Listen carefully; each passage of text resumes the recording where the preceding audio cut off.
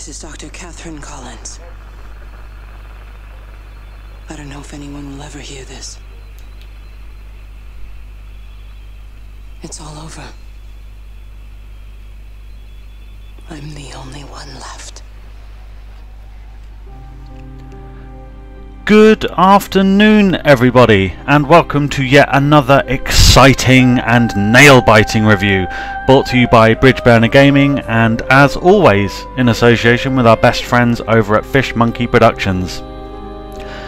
This week saw the release of one of Sony's most anticipated games to be released on its PlayStation 4 in 2015. I am, of course, talking about Everybody's Gone to the Rapture. Developed by the Chinese Room and published by Sony Santa Monica Studios Entertainment, does this very British apocalypse live up to the vast amount of hype and expectation heaved upon it? Or should it have spent more time in its underground bunker? Well, we are here to find out. Unfortunately, the very short answer to the previous question is no. The Rapture only slightly falls short of the grand, immersive and exploratory experience that the Chinese Room promised us.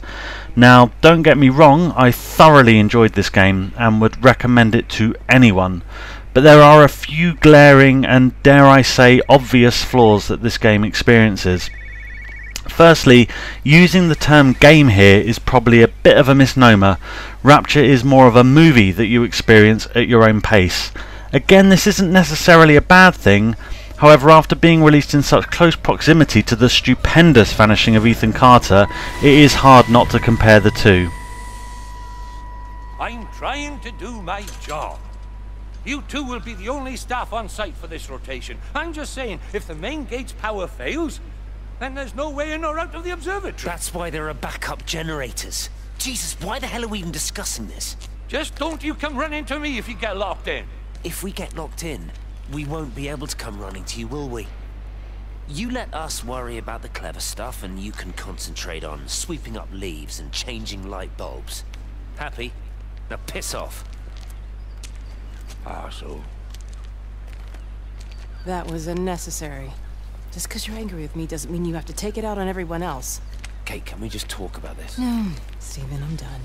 I just want to get out of this place, and tonight is our best chance of doing that. You prep the arrays, I'm heading up to Tower 6. Kate. I love you. You know that, right? Yeah, I know that. Come on, let's get started. Okay, so as you've just seen there, that really is the extent of gameplay in Rapture. It consists of walking from one section of dialogue to the next, listening to the odd radio message or telephone call. There is no threat in this game, no puzzles, no interactions with other characters or items to examine. This does start to become monotonous after a while, especially considering the pace of the game. And it is so slow. I completed the game in one sitting without ever realizing there was a run button. How is this, you ask? Well, in the controls menu the run button was never mapped onto the display. Further to my agitation was the fact that I found out after completing the game that R2 is in fact the run button. You just need to hold it down for about 5 seconds before your character actually gains the slightest change in momentum. This made backtracking and exploring this gorgeously crafted world feel more like a chore than it should have. Ethan Carter had a sprint button. Hell, it even had portals appear in the end game just to make backtracking that much more of a breeze. Finally, this is a world in which most of the houses and rooms within it are inaccessible. Come on guys, if you want me to feel immersed in this beautiful village, then stop breaking that immersion by suggesting that 99% of the population have locks on every single door in their house. That's just not realistic, and it just reminds me that I'm playing a video game. But for all my gripes, there are 3 things that the game shines exceptionally at. As mentioned, this world is incredibly huge and gloriously rendered. Even though it can feel bittersweet at times, my friend Kurt summed it up by comparing it to the incredible but nonetheless empty world of LA Noire. The small village of Yorton also feels hauntingly familiar, especially as someone who grew up in and around such settings in rural Kent. The music is also incredible, always unsettling and most of the time just at the periphery of your hearing. The score created here is one that I will remember very fondly. And last but not least, the area in which the game excels at the most is its story. It doesn't even reach the back fence, silly old bugger. Well, loaves and fishes we can manage, but Father garden Jeremy, design's a little... might I have a word? Mrs. Boyles, of course.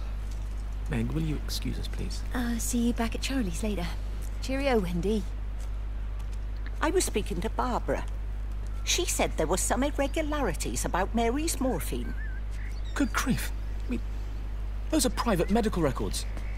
Barbara should know better than to be discussing that sort of thing with you.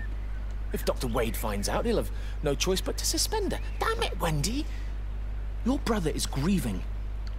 Mary was sick for a long time, and I'm glad it's over for her. Go and support Frank. He needs you now. God knows what you did.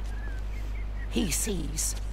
I just break and overlook Mary's weakness, but you, a man of the cloth, If you have an issue with... bring shame on this parish. If you have an issue with me, I suggest you write to the Bishop of the Diocese. I have parishioners to attend to, excuse me. As mentioned before, this is a very British apocalypse, and as you walk from one scene to the next, viewing the echoes of the residents who used to inhabit this little borough, you get a real sense that this is exactly how a group of village folk would react to the threat of a viral outbreak and becoming quarantined. The voice cast is also absolutely top notch. Personal standouts for me were Father Jeremy and Stephen Appleton. All the characters are varying shades of grey, with interesting developments and twists added to their stories as you see them. So, is Everybody's Gone to the Rapture worth purchasing? Yes it is. Is it worth purchasing over games such as The Vanishing of Ethan Carter? No, most definitely not. As enjoyable as the story in Rapture is, there is no denying that Carter is the better crafted, more polished and superior game. Thank you very much for listening and watching, everyone. I've been Timmy Garrett with Bridgeburner Gaming, and I look forward to seeing you all in my next video. Bye everyone, bye, bye bye bye bye.